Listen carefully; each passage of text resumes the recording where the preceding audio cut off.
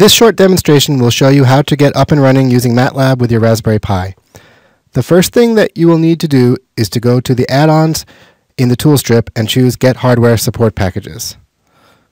So let's go into MATLAB, and I'll show you where that is. So again, we're on the Home tab, Add-ons, Get Hardware Support Packages.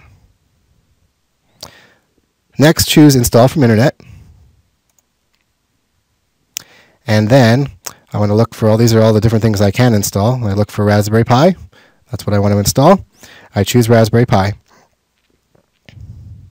The process for installation and setup can take 20 minutes or so, so I will only show you the key steps in this live presentation.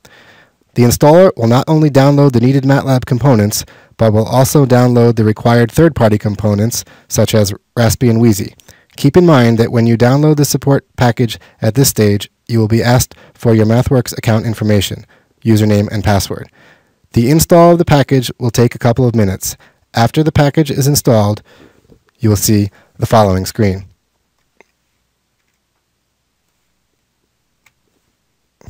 On this screen, choose Raspberry Pi, and the next screen will guide you through the network configuration.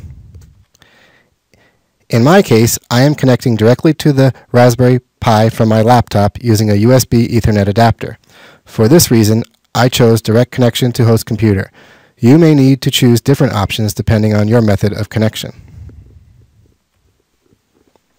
The next step is to update the firmware image on the Raspberry Pi SD card.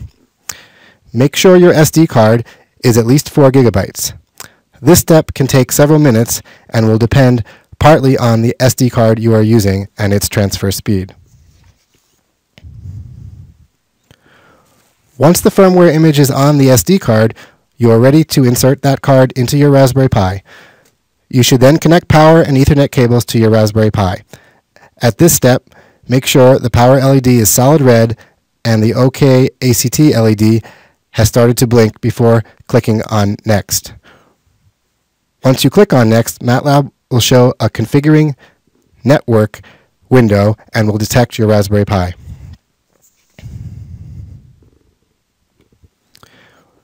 When the configuration is complete, you will get the screen above and you should click Test Connection. You should then receive a Connection Successful message as shown here. Now that we have completed the install steps, you are ready to start using your Raspberry Pi with MATLAB.